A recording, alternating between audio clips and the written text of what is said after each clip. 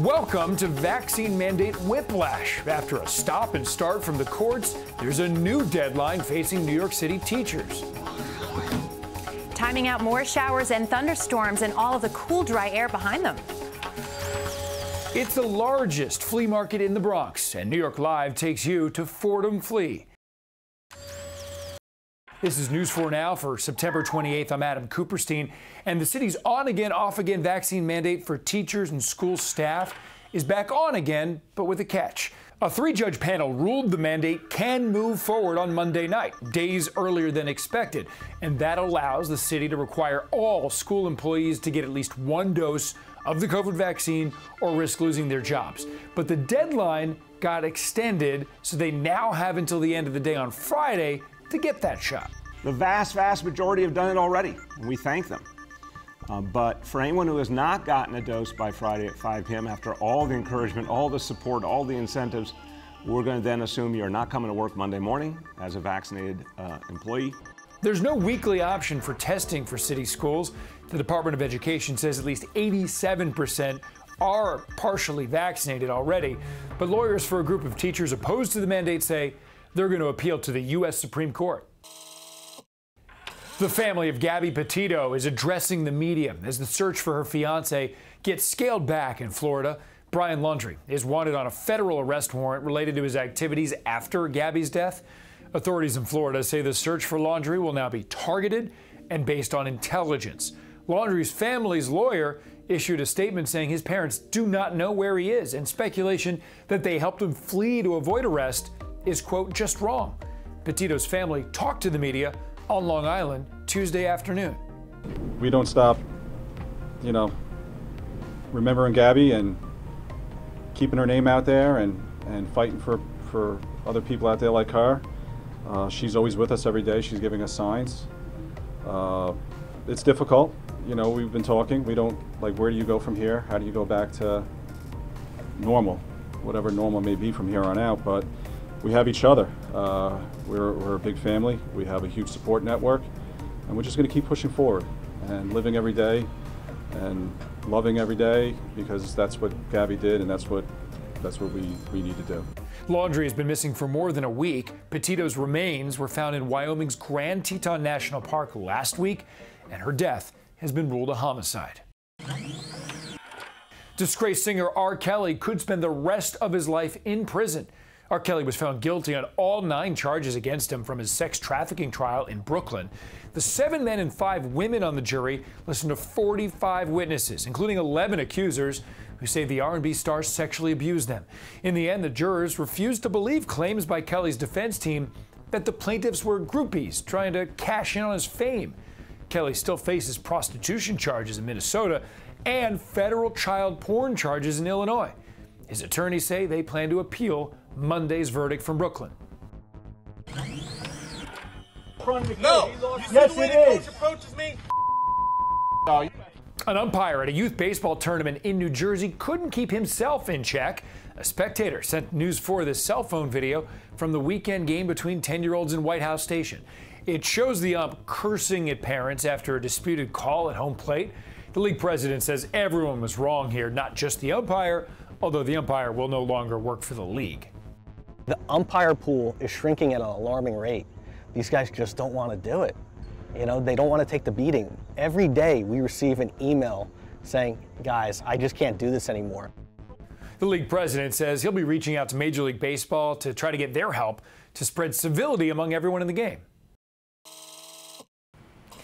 Hi there, I'm Storm Team 4 meteorologist Marie LaRosa. Showers and thunderstorms continuing this evening. Some may have the gusty winds and the heavy rainfall before everything moves through. So keep in mind that may be an issue if you have to be out on the roads over the next several hours into the late evening. Timing it out, there's that line. That's with the cold front. So by 8, 9 o'clock should be clearing Long Island, Jersey Shore. And talk about clearing skies eventually clearing. Temperatures coming down, but also that humidity. Not that it was really bad today, but you can see with dew points down down into the 40s by tomorrow morning. It's that crisp fall feel, and with dew points in the 40s, that's going to allow those temperatures to really drop. We'll see the 40s, maybe even some areas dipping into the upper 30s, higher elevations north and west, but starting off in the 40s from Sussex, Poughkeepsie, White Plains, the low 50s for the city, 53 for the low, 55 in Merrick and Islip. But again, those temperatures, especially for the Hudson Valley, close to or below average, and this is where we sort of stay the next couple days with fall settling in. The city's newest flea market sets up shop in the Bronx, and New York Live shows us what makes Fordham Flea different than all the rest. Today I'm here in the Bronx at Fordham Plaza getting a preview at the very latest flea market in town.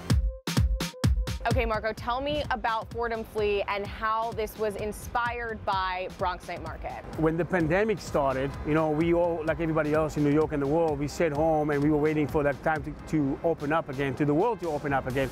And once we started the application process for the Bronx Night Market, we realized that there was like increase of almost 500% on small merchandise, arts and crafts, knick-knack vendors. Initially, we wanted to incorporate more merch vendors into the Bronx Night Market, but we realized it might change the texture.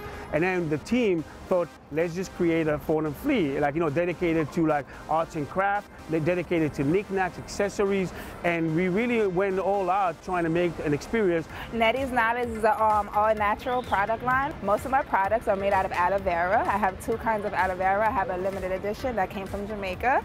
I went to Jamaica, saw the aloe was different and loved it, so I brought it back up. And I have my limited edition over here. I have aloe mist, oils, mascaras, lip scrubs, natural deodorants. Oh, it smells beautiful. Oh, I love this. 80% of our vendors are female. It's like female-owned businesses, and 70% of all of them total are POC that are coming together and then created something. So the Bar Theory is full of fun stuff for the tub, and even for your house. We promote self-care, skincare, self-love from the inside out. We sell bath bombs, organic soaps, and we also sell shea butter based soaps. We have this bronze shimmer oil. It has maca powder and it's just infused with oil. And it's evening out my fading self-tanner that's already on. And this is the last Sunday of every month, correct? Yes, last Sunday of every month from 12 to 7 p.m. Fordham Plaza, the Bronx. If this was just the preview, I am absolutely coming back for the full production with a bigger bag. Videos obtained by News 4 show a live-in nanny sleeping and lounging in bed at her employer's Staten Island home. And they're just a fraction of what she describes as hundreds of recordings made without her knowledge or her consent. And now, that Columbia native tells News 4's Checky Beckford how and where she found that hidden camera. 25-year-old Kelly Andrade's most private moments captured on surveillance video. Me sentí indignada. I felt abused, angry, humiliated. I don't know what he used it for or who else has seen it. Andrade, a 25-year-old au pair from Colombia, says a camera hidden in a smoke detector over her bed captured hundreds of images. In one particular file, I saw myself naked.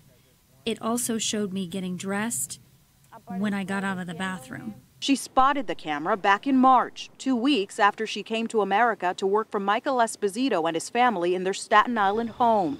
She says shortly after she found the camera and memory card, the dad arrived home, possibly after seeing her make the discovery.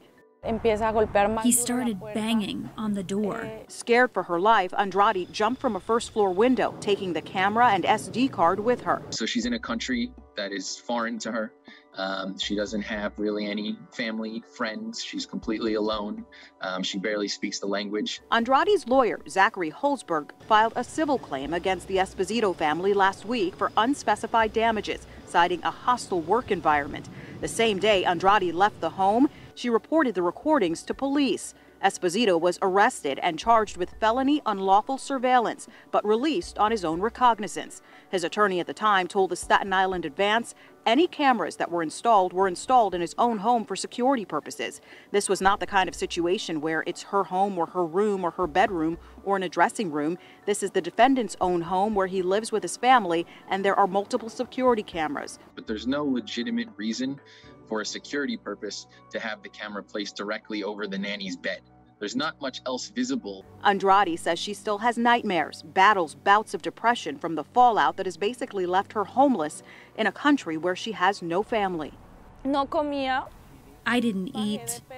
I lost weight. Many times I thought about committing suicide. No response from Esposito or his attorneys tonight. Andrade is also suing the au pair agency that set her up with a family. Jackie Beckford reporting tonight for News 4 New York. Thank you so much for joining us on News 4 Now. We'll see you right back here tomorrow.